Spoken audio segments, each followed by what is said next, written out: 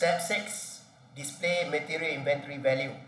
We're going to see whether has the value is in terms of monetary has been changed according to the good receipt that we already done.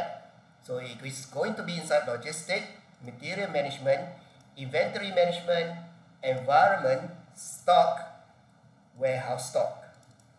Double click on this. Now, we see that material, let us have a look at KPAT. Before this, if you remember, it was 2,000 and there was 50.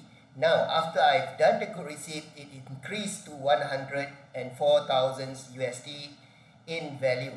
But for yours, if your data is fresh and clean, it's supposed to be showing 50 and 2,000. This will be similar to elbow pad.